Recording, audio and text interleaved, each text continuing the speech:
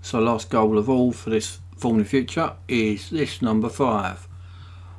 Max's tyres seem to be failing. Got about time he had a bit of trouble. It's up to you. Give him a fair chance of a 10-second head start, or you can overtake him at least 15 times before you win. What one do you go for? I actually tend to struggle with him overtake things. I'll try giving him a 10-second head start. Or you can go off track or not.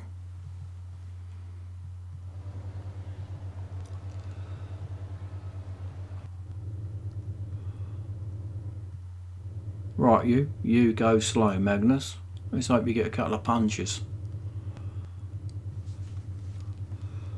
10 seconds. Bear in mind it's only about a 40-second a lap race around here, probably, in this thing.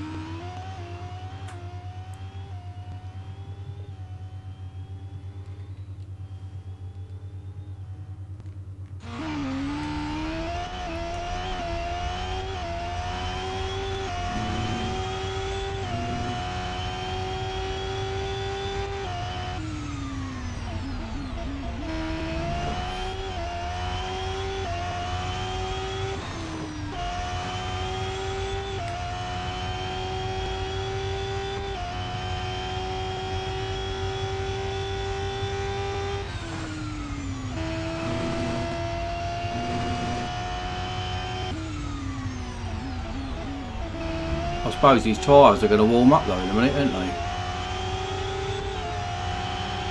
Ah, he's got no chance. No chance at all.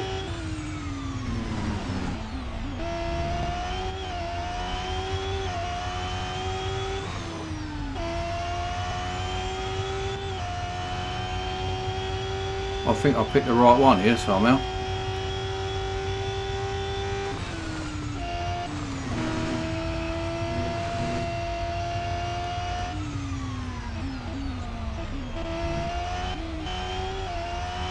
Well, this one's extremely easy. I don't know about the overtake, but this is extremely easy. Well, he certainly wasn't going at the same speed he was going in goal number 3 or 4, whatever it was. Well, that is a big relief finally to get this car finished and in the garage. I'm not sure I'm even going to fully upgrade it. I suppose I'll have to complete the series again, but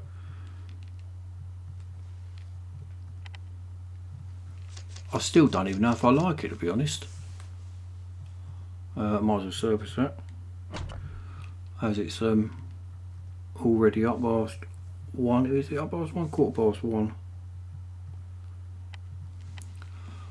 Tomorrow I'll have a go in the race teams, try and get a bit better time than speed than what I've got. So we go tomorrow. Let us know what your thoughts on the car are. It's a real Marmite car, this is. It's a real, you sort of love it one minute, you hate it the next. It's a really quite a bizarre car, I think.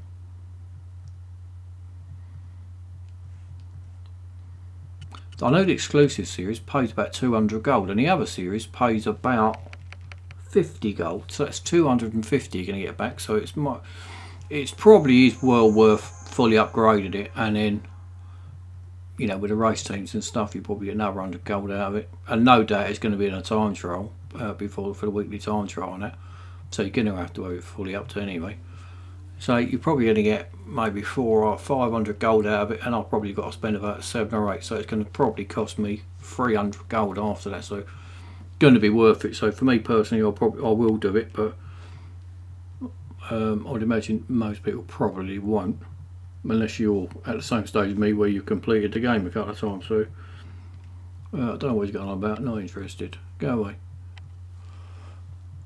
All in all, a bit of a strange old car, really is. Glad it's all over. I think that's the that's my biggest thought really about the whole series of car, everything. I'm just glad it's over, to be honest. Don't know what's next, but I'm sure it'll only be another few weeks and they'll bring something else out, which we've never heard of, but it's going to be an interesting car anyway. Best of luck if you've not done it yet. For those of you who have done it, congratulations, well done. Hope you found it easier than I did, because I must admit I did struggle quite a bit. You know, probably out of the 8 stages, I think I struggled probably on maybe 6 of them, which is quite unusual for me. See you on another one. Come soon. Catch a live stream if you want